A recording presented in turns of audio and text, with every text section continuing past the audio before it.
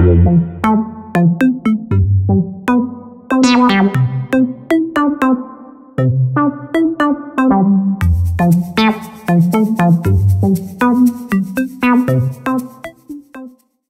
everyone and welcome back to Prep Talk. Today we are at episode 3 of Understanding APs and I am Medha with Mr. Mukul Dhingra, who is a math and chemistry mentor at Tutela. Welcome Mukul. Hi Medha, how are you? I'm good, how are you? I'm doing good. So sir, I have a few questions for you. So starting with AP Calculus. What are the benefits of AP Calculus? See, AP Calculus, first of all, there are, you can say, two wings of AP Calculus, Calculus AB and Calculus BC. So, Calculus AB, if I talk about, Calculus AB is generally taken by students who are going to major in economics, business, medicine and non-STEM related fields. And Calculus BC is for those who are specifically looking for comp science, engineering and STEM, more of STEM related courses. So Calc BC is helpful to those and Calc AB is helpful to the non-STEM courses.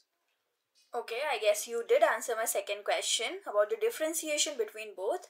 So, for the differentiation, I would also like to say Calculus AB. If you are taking Calculus AB, it will help you gain credits for the first semester of the calculus that you will be doing in college. Okay. And for Calculus BC, you can get credits for the first 2 semesters of calculus in your college area. So, Calc AB is equivalent to not doing Calculus 1 course at college and straight away getting the credit. So, you can use that much time to devote into another subject. And Calculus BC, you can do it for a whole year, semester 1 and semester 2, Calc 1 and Calc 2 courses. Both are done if you do Calc BC. Now, there might be a question, how much you need to score? So, Calculus AB and BC both are scaled out of a score of 5.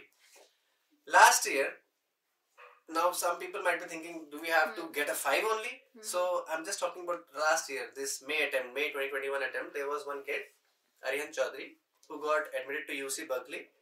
He got a 4. Now, why he got a 4? He got COVID during the exam days and he could not attend the last few classes and he just went to the exam. He got a 4 in Calc BC and he still got credits for, at UC Berkeley for the whole 1 year. Amazing. So, even a 4 on Calc BC might help you achieve both the credits for the college year, first and second semester. Amazing. So, sir, tell us something about the extensive syllabus. Let's say if a student is already afraid or already hesitant with calculus, maybe they are not very comfortable in maths or not very pro at math, how do you suggest they should deal with it? See, calculus is not like calculator. They are not going to give you 5,000 times 1056. They are not going to ask you that. So don't worry about the calculation part. There can be some students who are afraid of math, but that doesn't mean they can't do calculus. Coming on to the syllabus, the difference between Calculus AB and BC is just like counting numbers from 1 to 65 and counting numbers from 1 to 100. So if you count from 1 to 100, you can cover the Calculus BC syllabus. You can count from 1 to 65. That's Calc AB syllabus for you. Okay. What apart from Calculus AB or BC should a student resort to if they're still, a little hesitant to go for these? See, the first thing that a student must be comfortable with is pre-calculus. Sure. Basics of functions, modulus functions, logarithmic functions, exponential functions, trigonometric functions.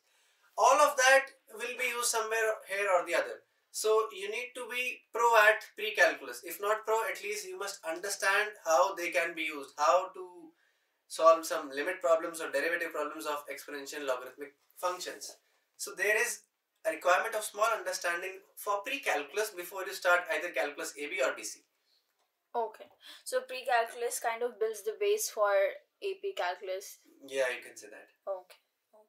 So coming on to the next question. Even if someone is not done with pre-calc, that's not a problem. Okay.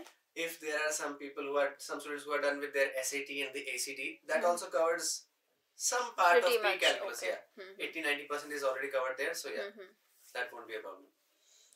Okay, so I don't know if this question works well for you or not, but are there any difficult topics? See, difficult topics are those that you don't get. Easy topics True. are those that you get. So if you devote time, ask your teacher, or if you're not getting some questions, ask your teacher, or if you think there is something that needs more concept knowledge, your teacher will help you in that. That's not a problem. There are some things in calculus which might only be understood with the application of graphs. So you would need a graphing calculator first thing. Casio CG50 or TI Inspire non-CAS. These are the calculators that you would need to have to grasp some concepts. Without them, you won't be able to get those concepts at all. Some of the examples of those concepts are polar curves, which is a part of calculus BC.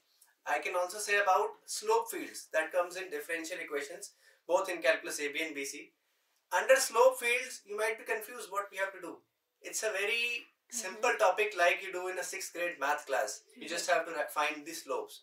And finding slopes at multiple points with the points given, with the x and y values given, you can find the slope fields. Now, I am saying this slope fields is a difficult topic because that's not very used to with the calculus that you have been doing so far. So, if you finish all of application of integration, all of application of derivatives, you might be thinking, why slope fields here?